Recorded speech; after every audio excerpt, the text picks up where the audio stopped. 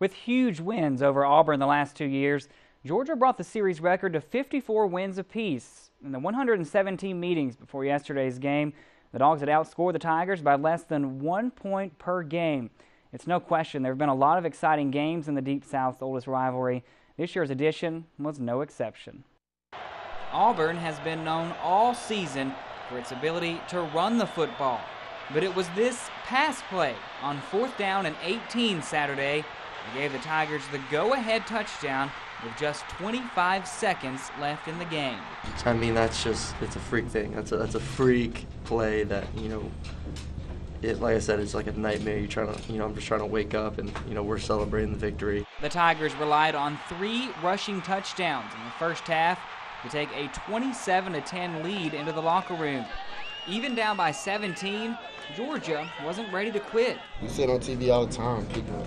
So many teams came back from 20-plus points, why not us?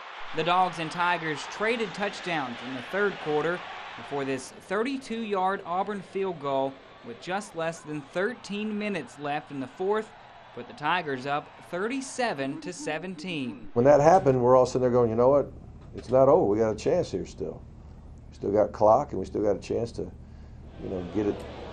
3 scores is not impossible in 1 quarter.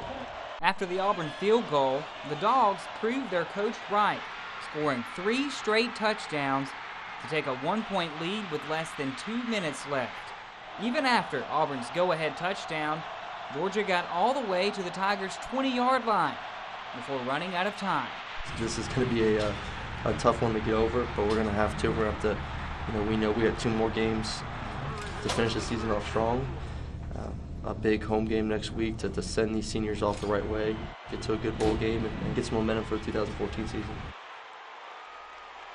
What an atmosphere yesterday. The Dogs return to Athens next week to play Kentucky in their last home game of the season.